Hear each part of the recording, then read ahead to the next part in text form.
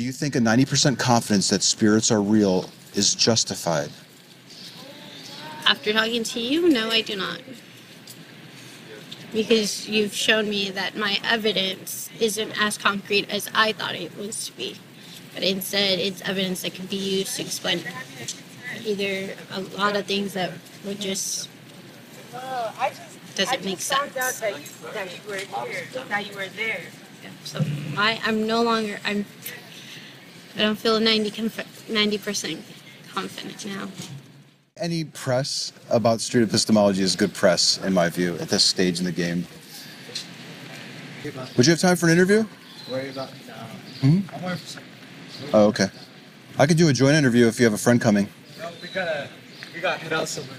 Oh, okay. No biggie. What was this for? Well, I'm practicing street epistemology. It's where you use questions to challenge a person's claim that they make because they think that it's true. Okay, I see. Yeah. I see.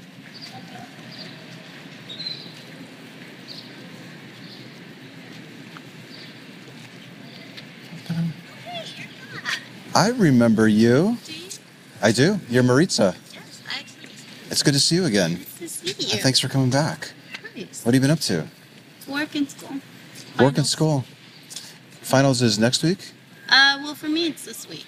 Okay. Because there are a lot of essays. Do you want to try going after your second puzzle piece? Yes, I did. Okay. Can you stand in the shade over here?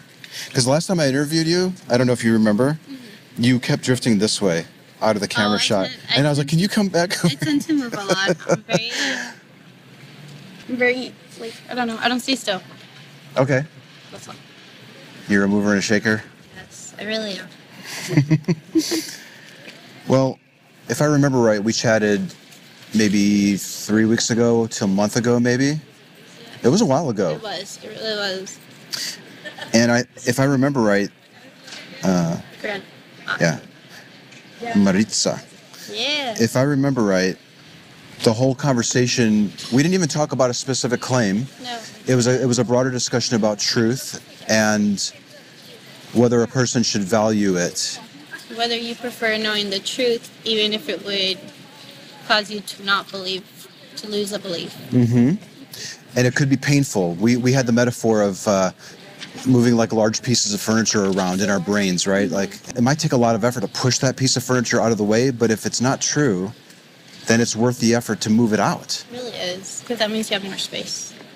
Yeah, more space for things that are true. Okay. So do you want to keep on the broader discussion of truth, or do you want to shift to a particular claim that you've been thinking about, maybe something that you've been thinking is true and now you're starting to question or wonder about, or something else? You got full control over the topic here. That's the amazing part of this conversation. I mean, we can focus on a specific thing, because I've been thinking about how I personally believe, like, that spirits can come back and, like, are with us, whether it's, doesn't mean I, like, practice it or anything, but I believe it's a big possibility. You think it's possible that spirits can come back Yes, like, to us after a human body, after a human dies? yes. Okay. And you said something like, I don't, like, actively, like, do, like, the whole, like, trying to talk to them, but I believe they're there. you have a view that when humans die, They stay it's with us. possible that it can happen, or it's actually happening? It's that they stay with us. Like, like my grandma, she raised me with the belief of how once you die, you have to leave a cup of water out because our spirits are still with us. They stay with us for a good amount of time before they go wherever they need to go. So you keep a cup of water nearby, so that in case they get thirsty on their travels, they can drink that. Your grandma advises leaving out a cup of water for spirits because after people pass, they don't necessarily go away They right away. don't go away right immediately. And what's the They stay purpose of the water? in case, like, they get thirsty in their travels, they can drink water. If they get thirsty during their travels. Okay, so hearkening back to our discussion about truth, if you were to come to the realization that you don't have a good reason for thinking that this is true, painful as it might be, would you be willing to abandon your view or significantly lower your confidence in it? I think if someone proved to me and came and told me that it's not true, I would believe less in it and would practice it less. I wouldn't practice it. Well, let's get a sense of how sure you are that this really is true. I think. Have you watched any of my videos since we talked? No, I have not. Okay. I like to propose a scale of confidence in the claim that it's factually true. 0 to 100, and 100 would be, there's no question in my mind, there's no doubt. I have 100% confidence that it's real and true. And then 0 would be, all I have is questions, all I have is doubt. I don't think that it's true. I would be like a good 90. Okay. A good 90. You have a 90% confidence that spirits Yes. come back to us after people die. And in order for you to move, correct me if this isn't what you're saying, but you were talking about, it would need to be proved to me that it's not true in order for me to budge off of my current level of confidence. Okay. It sounds like you would require evidence to move you down. Did you use evidence to move you up? Not scientifically based evidence, but personal. Like personal experience as to what I've seen and also what I have seen others witness. You've had a personal experience, and then you've also heard reports of other people who have had personal experiences? Yes, like with when my uncle passed away.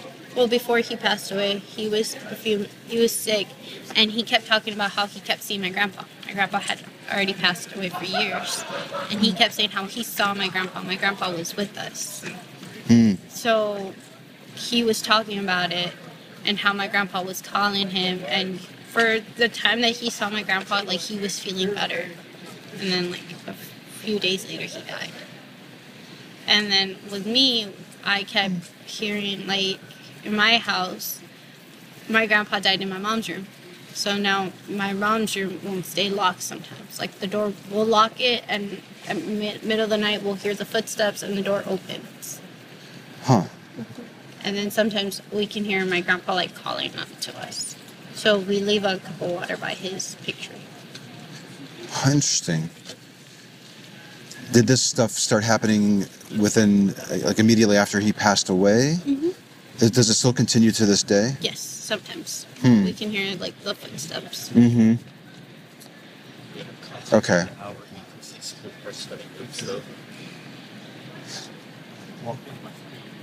I'm wondering if somebody who wasn't even aware that this was a possibility had loved ones that they knew very well pass away, and they had no idea. It didn't even cross their minds that there might be spirits or that they should be leaving out water for them. And they started experiencing these same things. The door, a locked door, finding its way open, hearing what sounds like footsteps in the middle of the night or something, or maybe during the day. I don't know what time of day we're talking about here. But they're experiencing the same things that you are experiencing. There's no doubt in my mind that you're experiencing something. If they were to experience the same thing, and yet they weren't aware of this concept of spirits, how do you think that they would respond to it? What do you think might go through their mind? But maybe sometimes faulty with the door, or that, or maybe that they're sleep deprived or still sleeping, I think. Maybe there's a problem with the door. Maybe they're sleep deprived. Yeah, or like they're just tired and they think they're hearing things. Tired. Okay. Oh. Now I'm scared that I'm like... You're good. It's a pretty wide lens, and I think you're in it. As long as you just kind of stay in the shade there, I think it'll be good. I appreciate you being concerned about the camera shot. Okay. I think what we're saying is that if somebody wasn't even aware of spirits or didn't even have this concept in their mind, if these things were to happen to them, they would possibly think of explanations for them other than spirits. Okay.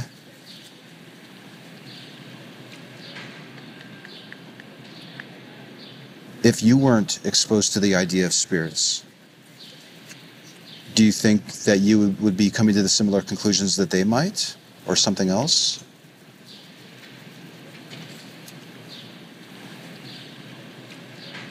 I'm not really sure because I've always grown up with the subject of spirits, like respecting them.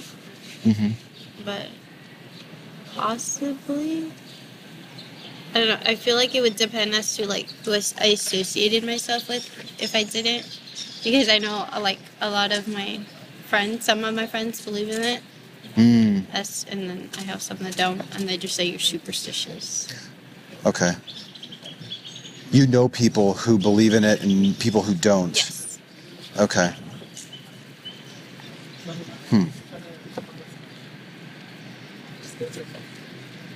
Do you think that what you're designating as evidence warrants being 90% confident that it's real and true?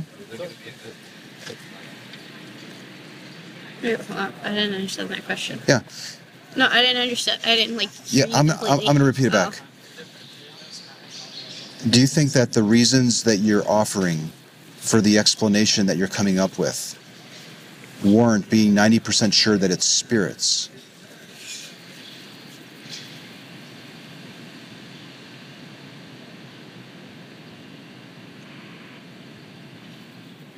Like the explanation against it, like.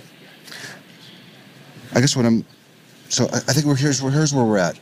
We recognize that there might be people who were told about spirits, like yourself, and people that aren't told about spirits. And that if they were to each experience similar things, doors opening when they should be closed or locked, the sound of footsteps, and if we look at the conclusions that they're coming to, and we're noticing that some are concluding that it's spirits and some are chalking it up to other explanations, if we recognize that people are coming up with possible solutions or explanations to it based on what they think might be the case or not think is the case, do you think 90% confidence that spirits exist is justified? I think it seems justified to me, like because I believe it's true. But if they're going to prove to me and show me, like give me the evidence, then yes, that seems like a whole completely thing, and my faith in it might change. If they actually show me, oh, like, hey, like the door is unleveled and thus causing it to open or something like that. Or maybe when the trees hit it or something. Like if they give me like the actual, they show me why it does it. Like if they prove to me, then yes, it might falter my belief. Yes, right. You will move down on your confidence that spirits are real if it could be demonstrated to you, there's some sort of evidence to back it up. Yes. Is the sound of footsteps or the opening of a door evidence for spirits? Or is it a claim that you're using to conclude that spirits are real? Shoot.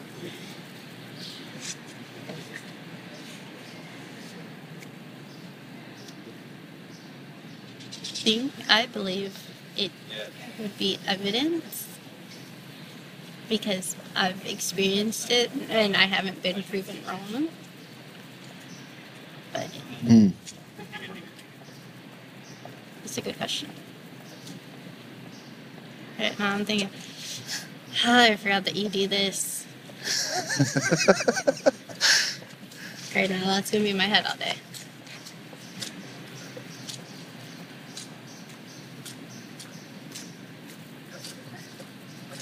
I think it could be so that it's a claim I'm making to support my belief,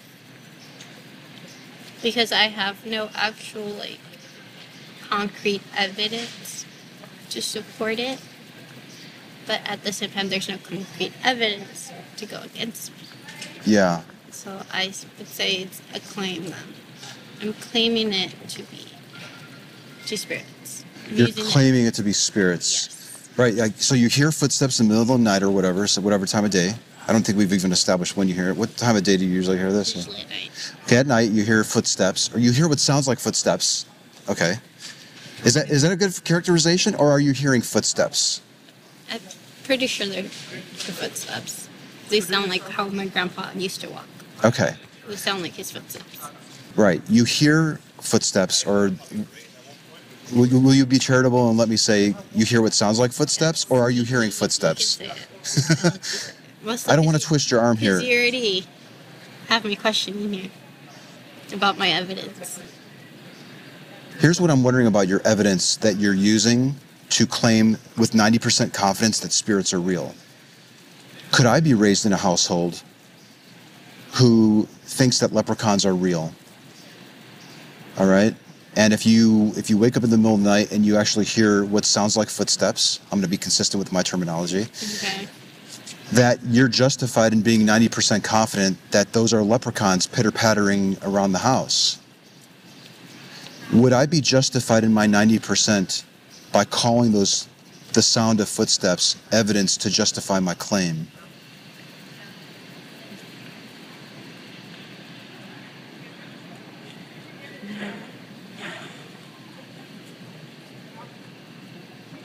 No, because the leprechauns aren't real.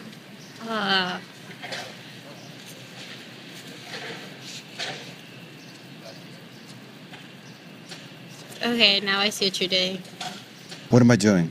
So it's mostly like saying that I'm claiming my evidence to be that because I believe in it so much, when in reality the evidence I have is something that you can shift to say it's anything.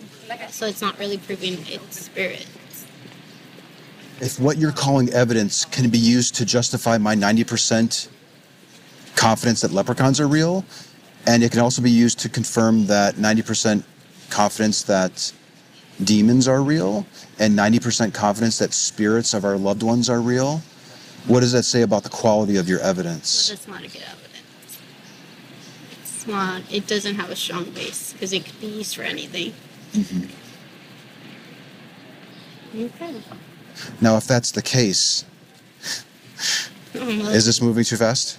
No, but I'm like questioning everything. Mm-hmm. Questioning my belief. That tends to happen when people talk to me. Yeah, I forgot about this part. Let me ask you one more question. Okay. What time is it? Because I still have to go to work. Okay, You always catch me when I go to work. you're the one that's catching me. That's true, but you. Well, maybe the first time I caught you. Wanted my second piece. You want your second piece? Okay. Yes, I have the red one. My question to you is, now that we've talked and we've explored the quality of the evidence that you're putting forward, and you may have other pieces of evidence, but we've kind of just examined one, but we might be able to overlay the same template to all the little bits of proof or evidence that you're saying. Do you think a 90% confidence that spirits are real is justified? After talking to you, no, I do not. Because you've shown me that my evidence isn't as concrete as I thought it was to be.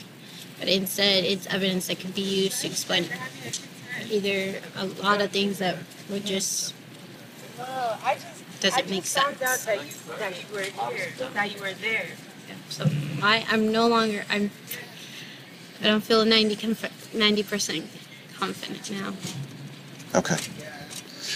Well, let's end it on that note, and then maybe we can meet again for a third talk. Rethink all this again. Mm-hmm.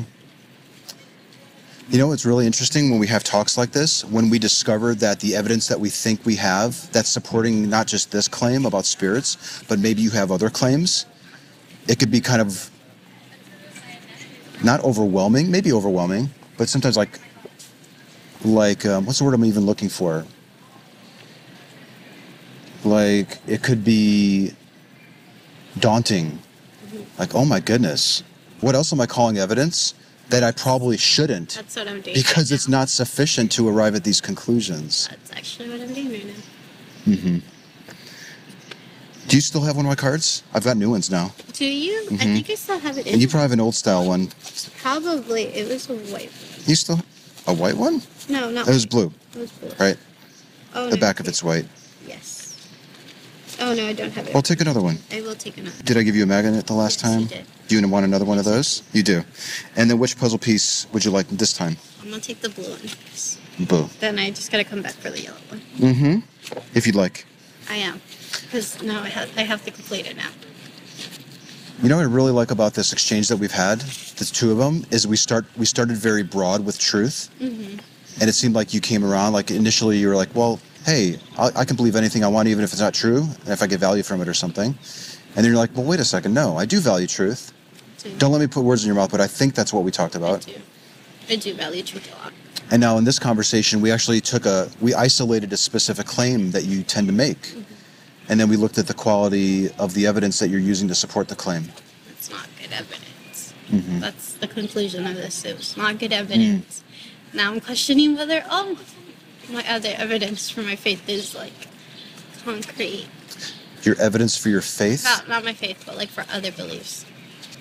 Okay. Like I'm questioning whether my claims is it more because I believe it is, or if it's actual concrete. And did you notice something really interesting? That it sounded like you demanded good evidence to move you down. Were you being consistent in using good evidence to move you up? No, it was not.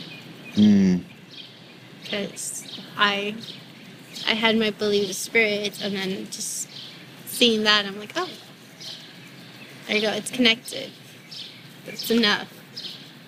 But to disprove me, I actually need to see. Like, okay, have you tested it multiple times, and can you explain it to me and, like, show me? It seemed like you were willing to hold me to a higher standard to disprove your claim than you required to believe in it. Yes.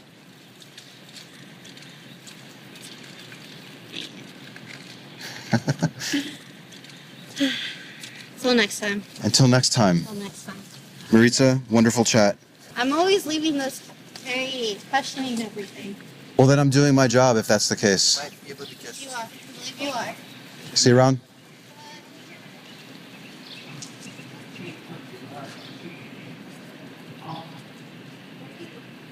Wow. That was a fucking good talk.